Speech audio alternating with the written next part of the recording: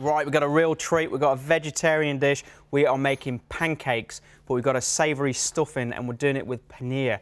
And what is paneer, here you ask? Well, it's a cow's cheese milk, a fresh one, and it's really firm. So we're going to pan fry it. We can get it nice and crispy and it won't melt. And then we've got lots of Indian flavours with this. We've got some curry paste, we've got some mango chutney and some coconut yogurt as well, which we're all going to stuff it with. It's going to be absolutely fantastic. And you're going to see Mike make some pancakes, or attempt to make some pancakes. It's going to be hilarious. Great to have you with us. We're in the Beko kitchen and, well, Mark thinks I'm making them, but we together will make pancakes, but not like I've ever heard before. So what's a paneer pancake? Well, paneer's the cheese. Okay, so, cool. So this is the paneer. Nice. So it's like a fresh cheese from cow's milk. Oh, it's really firm. Yep. And we're going to be able to fry that and make it go crispy after. Ooh, and nice. then we're going to build a sauce around it, like a sort of a curry, sort of a light curry sauce around it. Okay, so good. Packed full of flavour. But first we need to make the pancake dough. Okay, cool.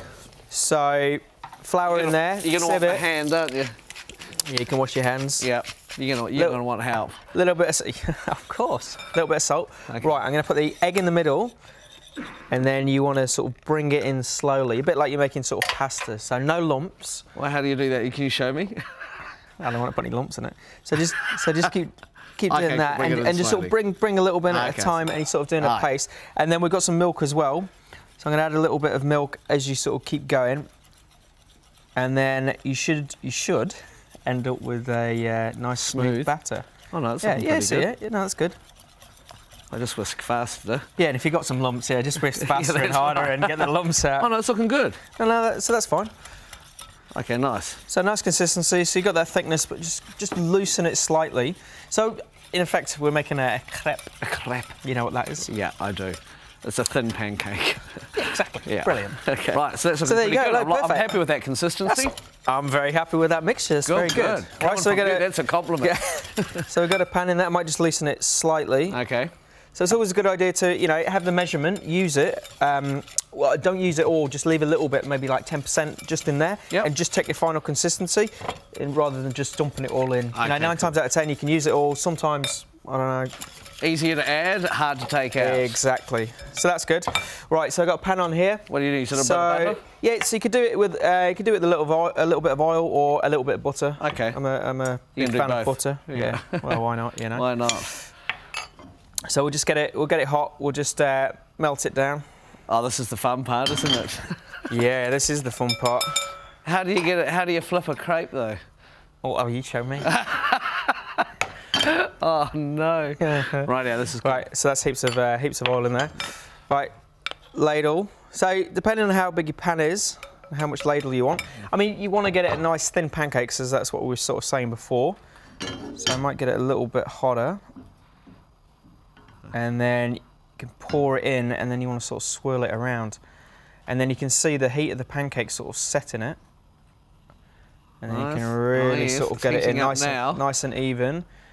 And then what you want is it to sort of nice and set. If there's any little gaps there, you can just add fill them in. Yeah, you can just add a little bit. Back on the heat, let that set. I thought that was going to be a disaster for a minute, but testament to your chef skills. Yes, it's not cooked yet. And then you can see, it's so thin. Okay, so ideally, we probably wanted this pan a little hotter, I think. Yeah. I mean, yeah. Not that I'm the chef. No, but I do agree with you, Mike. Thank you. No. A little bit hotter would be good. They call me Mr. Logical. Anyway. So no. And so we want to set that aside. Okay. And you can see that it's already loose. So obviously use the non-stick pan or a well-seasoned pan. Get it a little bit hotter. You can just flip it like that. Ah, what a show-off! You can get a little bit of colour on there. I mean, it's so fast to cook, and you just want to get it nice and set, and it's just going to be a vessel to put all this flavour in, which we're going to make in a minute. So once you get it like that, you can tip it out, and then you can do the next one. Okay, well, we've run out of time, which is such a shame, isn't it? So I'll be doing some cooking while you're looking at something else. And if you want the recipe, of course, it is on our website, thecafe.co.nz. It is time to get stuffing the pancakes. And look at the one I did. It turned out brilliant. Beautiful. Yeah, it's a shame we didn't get all that on camera. It's a shame. Oh. Right, so same pan, a little bit more oil, and now we're going to just dice up the paneer. Okay. So, it's up to you, but it's nice to have a little bit of chunkiness. That's going to go in now. Fry this off. You put a little bit of butter in there. Yep. Well, I've got a little bit of oil in there. Okay. I'm just going to start frying that. you know, nice high heat. I've got another pot on there. Yeah, what are we going to mix in there? I'm going to put another butter in. Okay. That's going to melt. Yep. Pop all that spinach in there. Okay. And then just stir it around, give it a good season, and that'll literally take like 30 seconds to cook. Brilliant. So you can see, starting to get a bit of colour already, and the cheese, you know, it's still firm. It's going to soften up, so it's going to be nice and creamy, but it's not going to melt down. It's not going to go into one big mess. Oh, you got a good colouring on that paneer. There you go. It's a nice hot pan, and just stir it, and you can see it wilting down.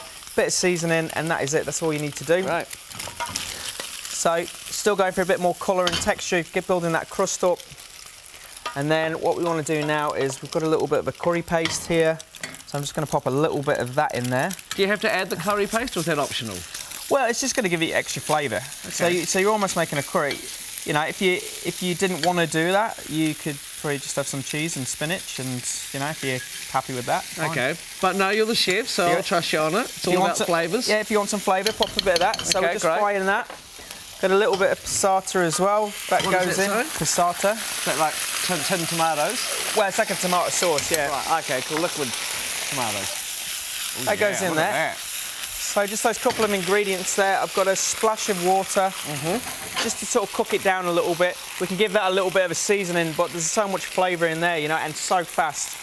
Some chickpeas as well for a bit more texture. It goes in, so they're obviously already soft. Making a bit of a mess here. Well, no, so I've got a white t-shirt on, so I'm standing back. Yeah.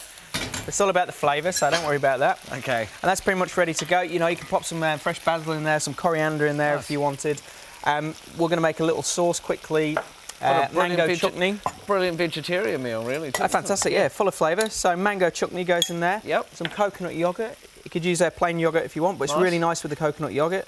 You know, the sweetness of the mango. Just mix that together and boom. You know, really fast. You've got a fantastic sauce. And then I reckon we can build one. Okay, this is smelling fantastic. So we'll get the first steps of the building. What do you do first? Right, what we do, so a little bit of spinach. Yep. So we'll put some spinach in the middle. Yeah. Then we're going to pop our paneer. Okay, great. In there. Look at that. Now keep it tight, keep it near the middle. Don't go too close to the ends because we're going to roll it up. And then a little bit of the mango and coconut yoghurt. Oh, that looks incredible. And then what we're going to do is just roll it up like that. Oh. Put it there. Beautiful. Look at that. Oh, and I've got to wait till the end of the show until I get to eat that because we need to take photos and all sorts, but it smells incredible. If you want the recipe, go to our website. It looks delicious. Can't wait to taste it. What are you going to be doing tomorrow? Right, tomorrow I'm making a fish pie with a pastry lid, and it's actually Sonny Bill Williams' recipe. Excellent. I guess he's coming in too. No.